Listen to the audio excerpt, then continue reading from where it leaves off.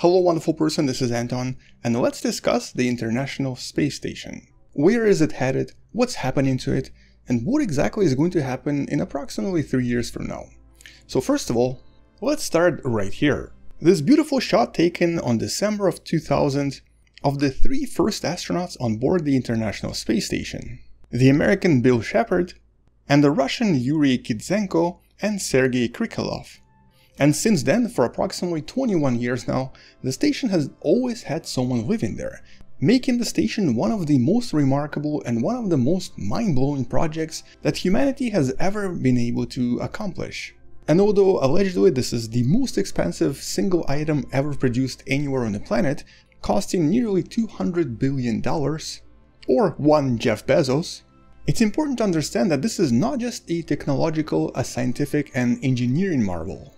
This station was created out of the politics of the Cold War, and also represents a huge diplomatic achievement. This was a combination of several major powers combining their effort to create something absolutely incredible. Something that we'll probably never be able to achieve again.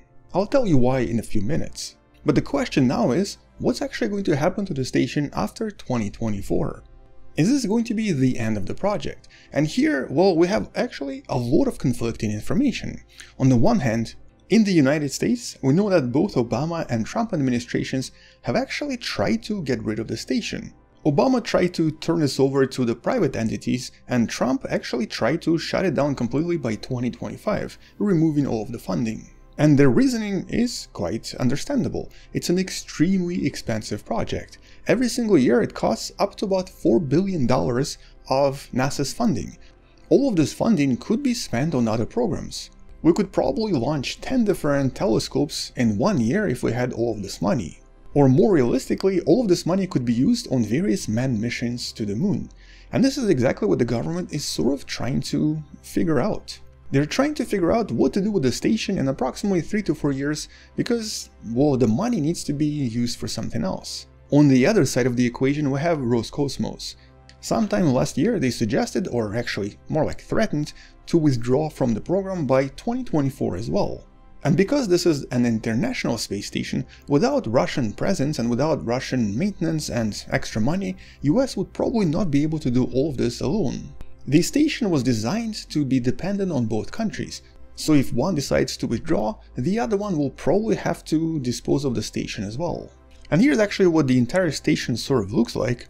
And today it's basically a combination of different US parts, different Japanese parts, European parts, Canadian parts, and of course Russian parts as well. And all of them have to work together in order for the station to operate and in order for the station to function normally.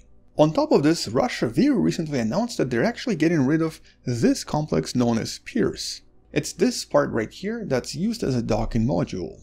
And this part is going to be re-entering the planet in approximately a few weeks from when I'm making this video. And so all of these signs kind of do suggest that maybe this is the end of the ISS. But then it doesn't make sense because then Russia announced something entirely different. They announced that they're going to be launching an extremely advanced scientific module known as Nauka, which in Russian means science, that's going to be docking in that same spot where Pierce used to be. And since this module has been in planning for over 2 decades and has actually experienced not 1, not 2, but 6 different launch attempts, and they've been trying to launch this module since early 2000s, this definitely sends a mixed signal. It sounds like the Russians are not going anywhere. It sounds like they're actually quite excited to continue scientific work. And this is a huge module. It's approximately 24 tons in mass, and it's the biggest module the Russians have ever sent to the International Space Station. But because of various issues with budget, with planning, with various technical glitches or rocket glitches, ever since the early 2000s it really looked like this module will never get launched and the Russians will just leave. Yet at the same time, only a few days ago from when I'm making this video, this comes out, telling us that it's already on the rocket and it's ready to go. So in other words, it's definitely going to be launched. Which for Roscosmos, the Russian space agency, is a huge deal. It's going to cost them a lot of money, but it's also going to provide a tremendous scientific opportunity. And so at least from the Russian side of things are really complicated.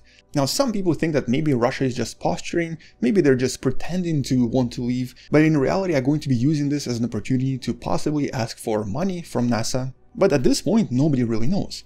On the other hand, if we look at the American side of things, and here I actually wanted to use this budgeting graph that was created by the Planetary Society, even though there was actually very little funding for NASA during the Obama and Trump administrations, the recent administration seems to have okayed pretty much everything NASA was asking for. As a matter of fact, they got way more money than they were even sort of asking for. Which is both weird, unusual, and somewhat difficult to understand, but exciting. On top of this, NASA obviously signed up for a long-term deal with SpaceX that will provide a lot of privately funded manned space launches to the International Space Station. So if all of this was just symbolic, just to show that we can do it, it was a very strange symbolic gesture. But it still doesn't change the fact that, for now at least, NASA definitely wants to focus on the lunar exploration. The lunar gateway that you see right here is definitely going to be the priority both in scientific terms, in research terms, and of course in funding for the next decade or so. Which once again leaves the ISS in a somewhat peculiar position. On the one hand, the money seems to be coming, and there seems to be some interest in the International Space Station. But on the other hand, there's also a kind of a push to basically give this to someone else to deal with. Some sort of a private organization, maybe some sort of a commercial entity, or someone else. For example, there were several ideas on maybe turning the International Space Station into some sort of a flying hotel, or some sort of a private lab. But I think most researchers and most scientists would agree that this would be an extremely expensive project and nobody would really be interested in it. So for example, turning the ISS into a private hotel would mean that the private organization has to provide approximately $1.2 billion per year in order to sustain the station in orbit. And that's the minimum value. That's approximately 1,000 times more than the most luxurious hotel on the planet. It means that a single stay here would cost approximately $1 million, and you would also have to have several thousand tourists per year in order to sustain this and to make it at least somewhat profitable. And the same goes if we were to turn this into some sort of an orbiting laboratory. There's unfortunately no demand and no money in making this work or in making this happen. And since commercial entities depend on supply and demand, companies like SpaceX were able to fit in by providing supply of rockets for the demand that was there from the government. But there's absolutely no demand right now for an orbiting lab. Nobody really needs any zero-G research unless of course it's a very specific field. But none of those fields have billions of dollars per year to spend on maintaining such a station. On top of this, several private industries have already proposed their own stations. For example, here's a picture from the Axiom Space that's trying to create their own station that's going to be used for various private reasons. And then we have the other company known as Bigelow Aerospace that's been trying to build something known as Space Station Alpha that you see right here. And so both of these private entities already have their own thing going. They don't really want to buy or maintain the International Space Station. And then we have our last issue, the issue of expiration date. The thing is, all of the modules on the International Space Station are already past the due date. They were originally designed to operate for 15 years. And the vast majority is already too old. And even though they still could be safely operated for at least a few more years, most of the parts here are already too old and beyond repair. Which is one of the reasons Russians were even talking about withdrawing from the program. Some of the parts here are just a little bit too old and unfortunately not very safe anymore. Which is pretty much exactly what the Russian astronauts were saying a few months ago about the conditions on the space station. So a lot of them don't even feel safe living there anymore. And so once again, I kind of find myself asking the same question. What exactly is going to happen to the station in approximately 3 years? There's definitely a lot of conflicting information and conflicting directions everyone is taking. On the one hand, the Russians are trying to get away from it, but then they're also sending a completely new module. The module that technically is expected to operate for at least 15 more years. On the one hand, NASA is trying to divert funding to the lunar projects and to possibly give the International Space Station to some commercial entity. Yet at the same time, they signed up for a pretty expensive deal with SpaceX that's going to be sending both astronauts and resources to the International Space Station for quite a few years to come. And so I sort of feel like this astronaut right here. I have no idea what's going on. I don't think I actually understand where all of this is headed.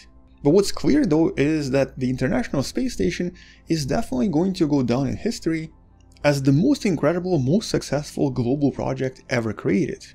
A project that allowed various cultures to put aside their differences and to create something together, something that doesn't really happen very much. Which is also why something like this will unfortunately probably never happen again. And the reason is pretty simple. On the one hand, we have the commercialization of space. Private companies are taking over. But on the other hand, we have extreme nationalism that has been happening more and more in pretty much most of the countries in the world.